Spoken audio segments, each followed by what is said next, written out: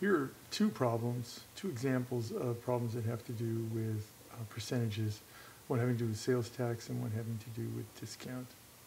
Alejandro bought a television set for $900 and paid a sales tax of 8%.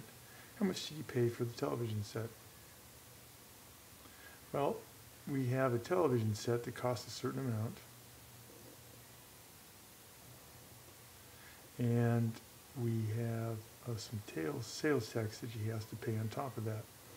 So the television set costs $900, and that would be 100% of the cost of the television set.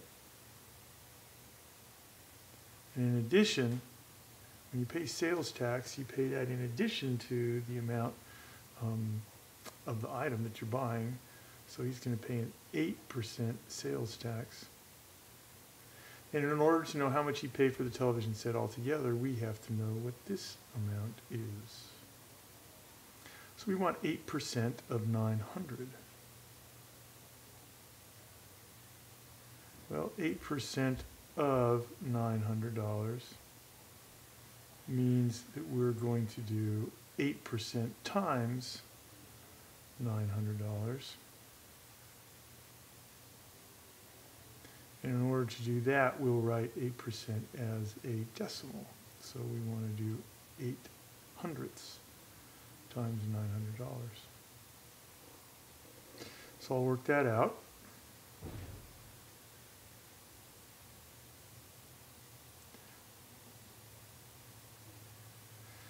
Times 0, 0. And I've got 2 digits behind the decimal in the problem altogether, so that means that we're going to move the decimal over 2 spaces, and our answer is $72. That's the sales tax, so that goes here.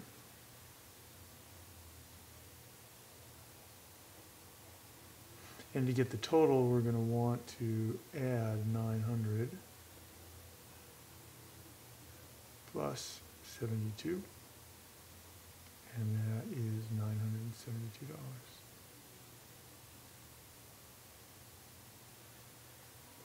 So he paid $972 for the television set.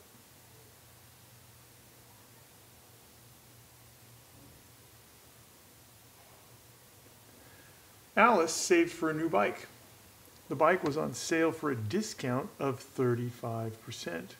The original cost of the bike was $270. How much did she pay for the bike? Well, discount is an amount that you take off of the original amount. Without the discount, the bike costs $270, and that is 100% of the cost of the bike. But Alice is only going to pay this much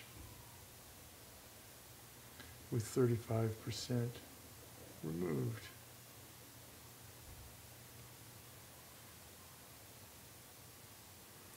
Now there are 2 ways that we can do this, and what we want to find is how much did she pay for the bike, so we want to find out that. There are 2 ways that we can do it. We can find what 35% is, and we could subtract that from the 100%, or we could figure out what this is as a percentage and find out what amount that is of 270. So I'll show you both methods. First of all, we will do 35% of 270. And as we noticed before, in order to get that, we're going to do 270 times 35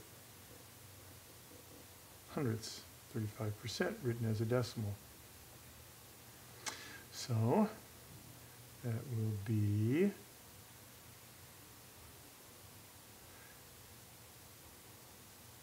3 times 0, 3 times 7 is 21.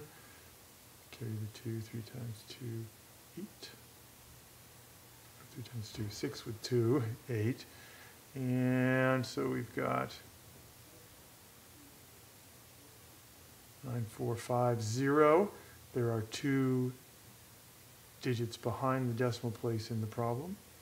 So we will move the decimal over 2 places. 35% of $270 is $94.50. A discount, we want to remove, we have to remove the 35%. So that's $94.50.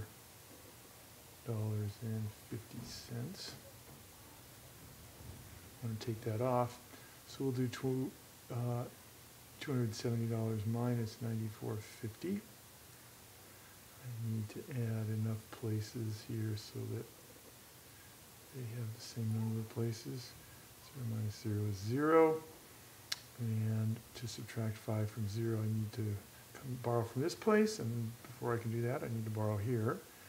So that's going to be a 6. That makes that a 10. Borrow from the 10 makes it a 9. 10 minus 5 is 5. 9 minus 4 is 5. 6 minus 9, I can't do that, so I'm going to borrow here. 16 minus 9 is 7. $175.50. Method number 2. Going back to our original problem here, if I know that if 35% is taken away, the percent that's left is going to be 65%.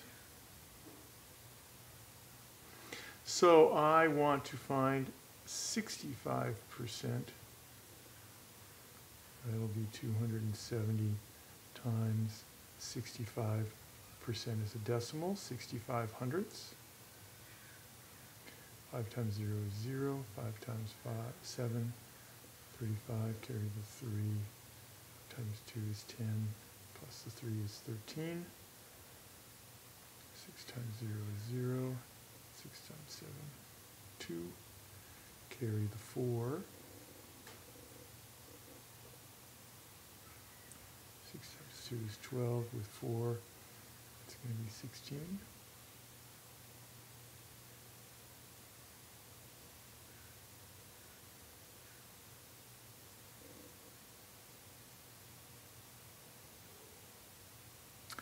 And we get our $175.50. So Alice paid